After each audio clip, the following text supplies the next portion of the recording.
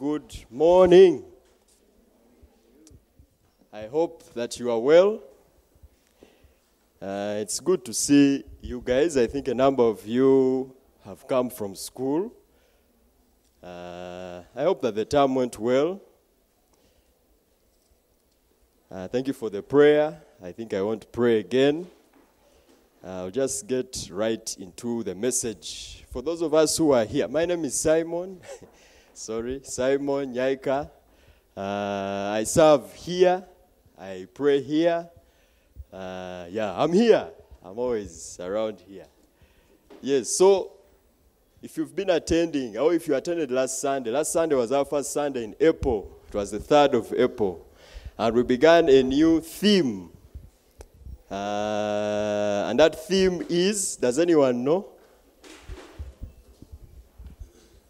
The power of the gospel in bringing hope. And last Sunday we had, anyone remember who spoke to us last Sunday?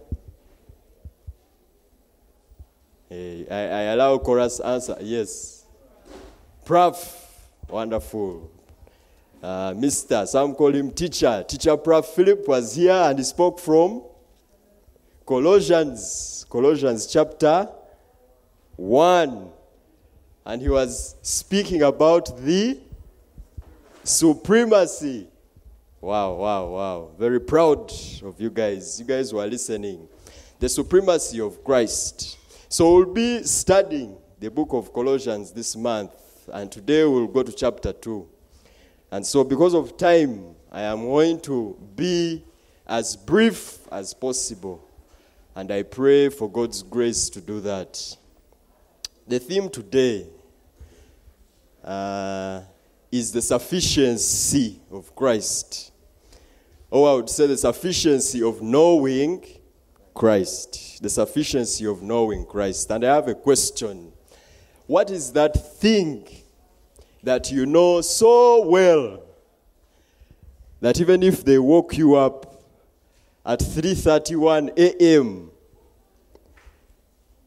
you would confidently and clearly talk about it?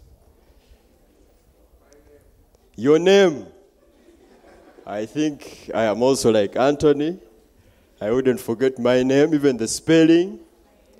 Your age. Yes, my sister here says her age. Ariana. Sound of Revival. Those who are wondering what that is, it's a song by a group called the Collective UG, and Ariana likes it so much. Anything else? Your name, your age? Chicken. If they woke you up at 3:31 a.m., you will talk about chicken. Wow. Awesome, yes? Sleep. Okay, you will talk about why they've woken you up out of your... Yes, sir. Premier League scores. I had that part of my list here, knowing there would be some people. So if you want the latest scores from yesterday, our brother there has the full list for you. How about series? Anyone here who likes series? Bridgerton. Okay. Some of us don't know what that is, and it's okay. It's okay. It's very okay. So there are so many things that we know. Perhaps it's a friend. If they woke you up at 3:31 a.m., you would be able to describe this friend of yours. Yeah? You know how they are doing, what's all about them, etc. Perhaps it's family. You know how each of your family members is doing. Perhaps, it's entertainment, athletics, a particular sport. So there are things that we know so well. Now, Canon Grace here has mentioned something very important. God. Compared to these things that we've mentioned, how well do we know God? How well do you know God? How well do I know God? How well do you know Jesus? Isn't it? How well do I know Jesus? We claim to be his followers. Not so.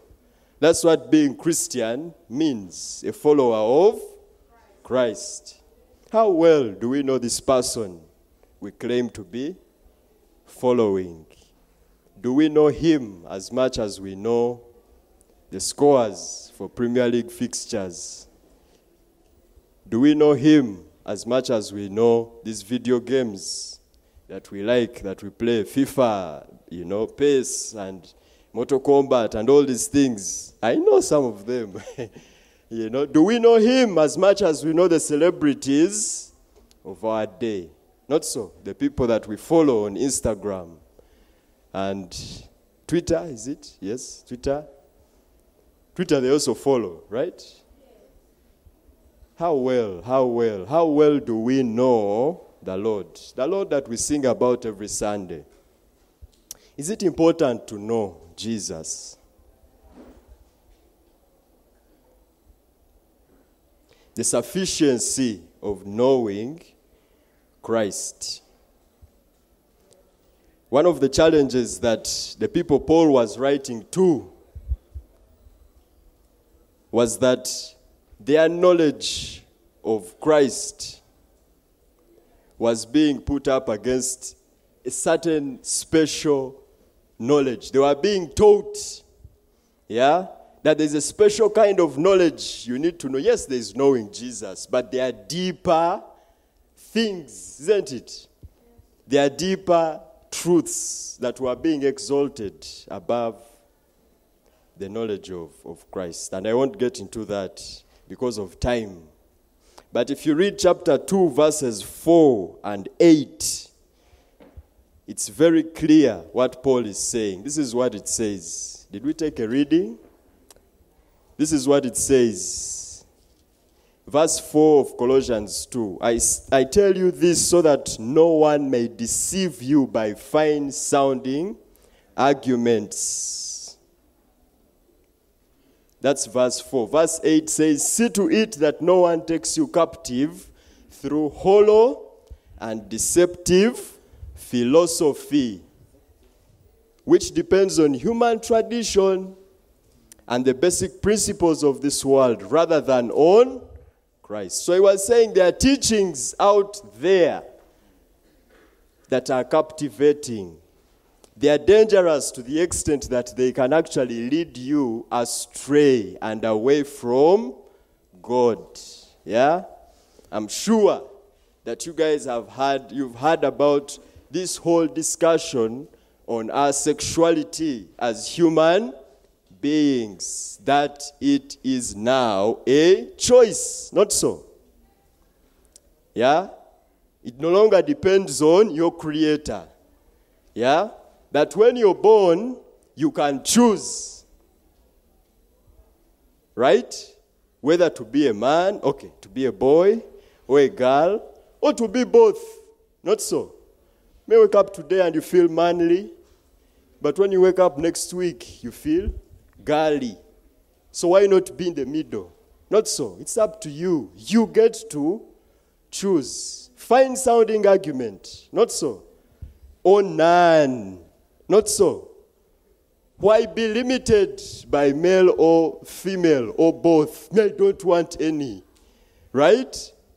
I don't want any. Fine sounding argument that will lead you away from Christ and God. How well do you know Jesus?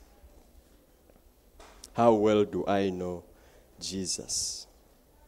So as I conclude, I'm too fast. The time, I think I have 5 minutes to go. Why is it important to know Jesus? Guys, we will not love him unless we know him. Think about all the things you love. You love them because you know them, because you've experienced them. Because if it's a person, you've met them, you've spoken to them, If it's a series, you've watched it. You've binged on it. If it's soccer, you've done research on all the players of that team that you like from the 80s. Not so.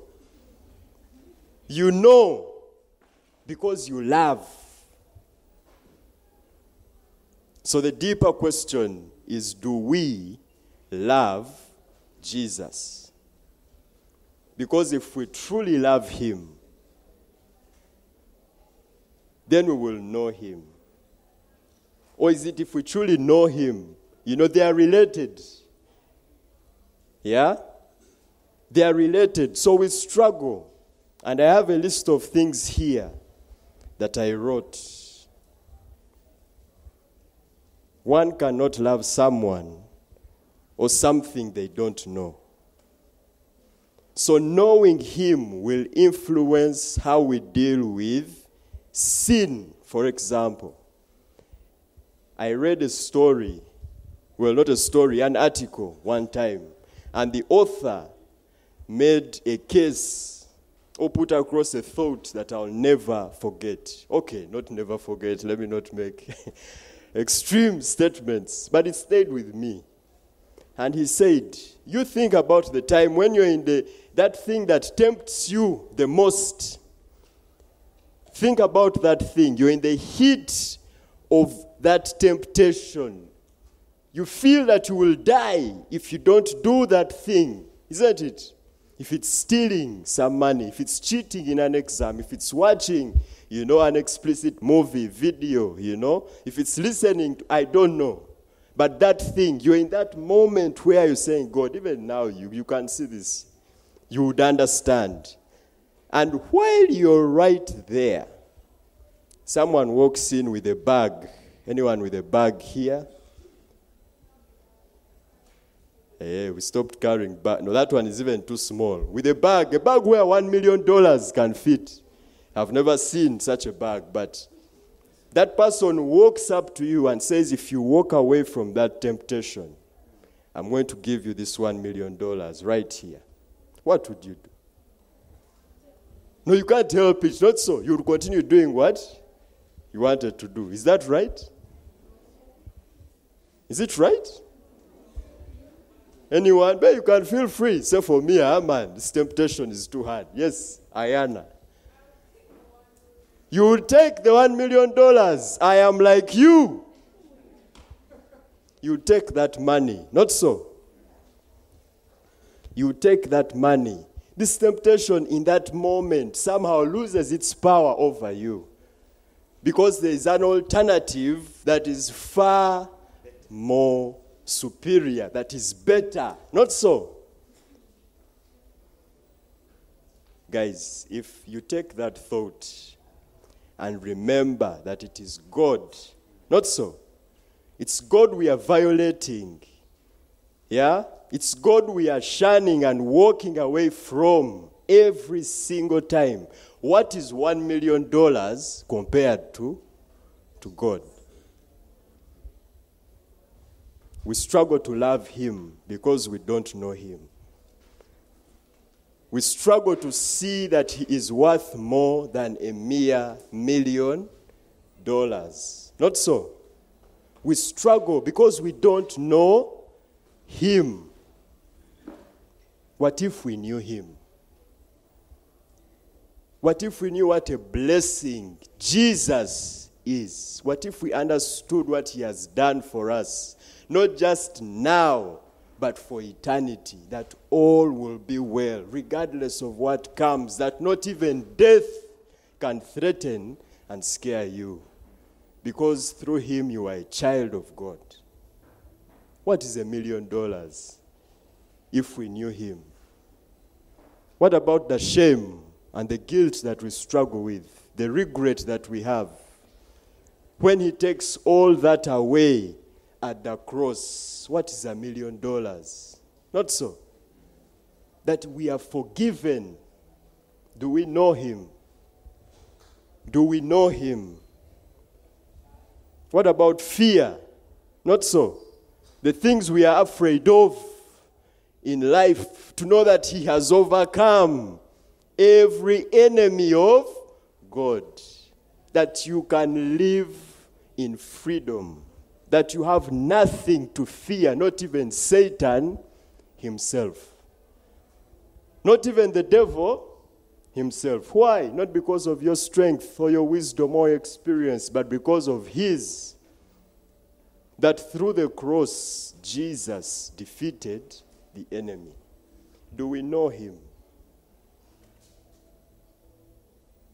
Do we know him? The sufficiency of knowing Christ, in whom are hidden all the treasures of wisdom and knowledge. This Jesus who loves you, when you read Paul's letters, he loves you with a love that's beyond understanding or comprehension. Why don't we pray? Because our time is up. Father, you know us completely. There's nothing we can hide from you. But you love us so much as well. We are here, each of us. You've made it possible for us to be here. I pray that you will challenge us to seek you, that we may know you for ourselves, that we may love you supremely above the idols in this world, that we may live for you. Friends, in 1 minute, I invite you to speak to the Lord in your own words. Perhaps your prayer is that, Lord, help me to know you, so that I may love you, so that I may love you more and more each and every day, so that my life will reflect my love for you. Lord, help us today and always. In Jesus' name, amen.